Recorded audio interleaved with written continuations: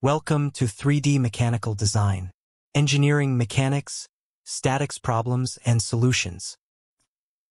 Statics Engineering. Problem. Determine the minimum horizontal force P required to hold the crate from sliding down the plane.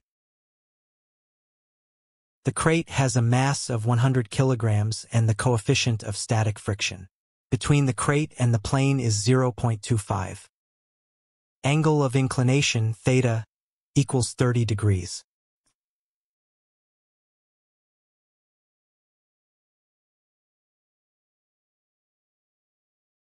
To determine the minimum horizontal force P required to hold the crate from sliding down the plane, we'll use the given information and perform the necessary calculations. Given mass of the crate, m, equals 100 kilograms. Coefficient of static friction, μs, equals 0.25. Angle of inclination, theta, equals 30 degrees. Acceleration due to gravity, g, equals 9.81 meters square seconds.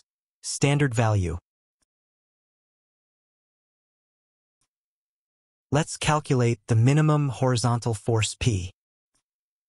Weight of the crate, W, equals m times g, equals 100 kilograms times 9.81, equals 981 newtons. Components of weight, W parallel equals, W times sin, theta, equals 981 times sin, 30 degrees, equals 490.5 newtons.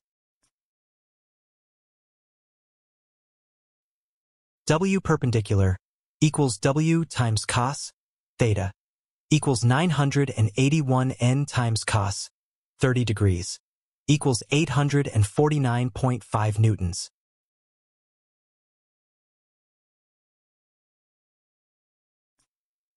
Maximum static friction force, FF, equals μs times W perpendicular, is equal to 0.25 times 849.5, equals 212.375 newtons. Minimum horizontal force P. P equals W parallel minus FF, equals 490.5 minus 212.375, equals 278.125 newtons.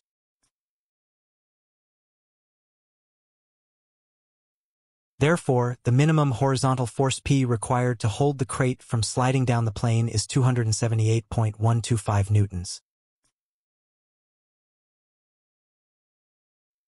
Thanks for watching. Please like, and don't forget to subscribe if you like this video.